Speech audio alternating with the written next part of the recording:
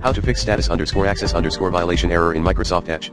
To fix status underscore access underscore violation error in Microsoft Edge, try 1. Go to https://support.google.com/chrome/answer/95669 and try those outlined steps on Google Support Center. 2.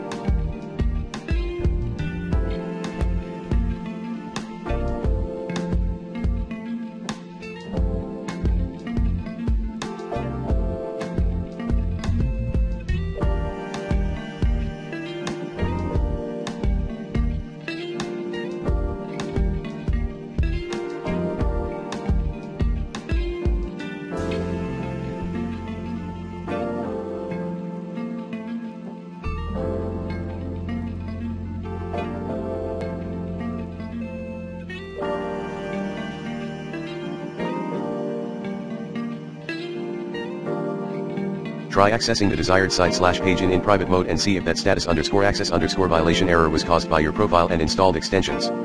3. Update your Microsoft Edge. 4.